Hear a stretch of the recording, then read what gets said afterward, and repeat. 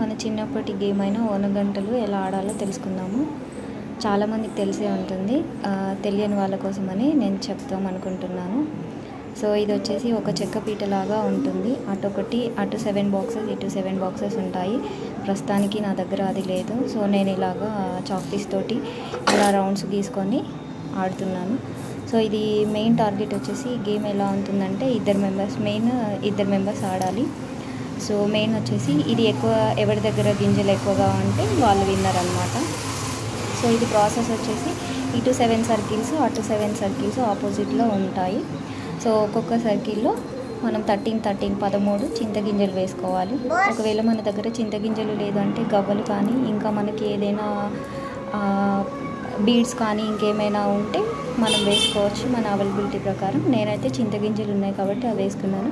చూసారా, అలాగా ఒక బాక్స్లో వీటిని ఈ రౌండ్ సర్కిల్ని వచ్చేసి గుంటలు అంటారనమాట. సో ఒక్కొక్క గుంటలో 13 చింతగింజలు వేసుకోవాలి.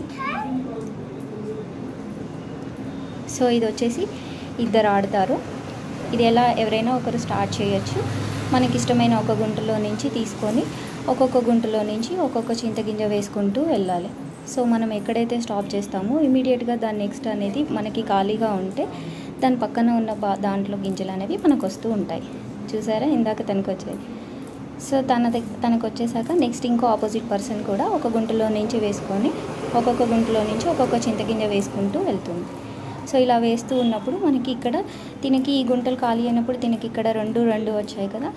సో అక్కడ మనకి 4 అయినప్పుడు మనం తీసుకోవాలన్నమాట.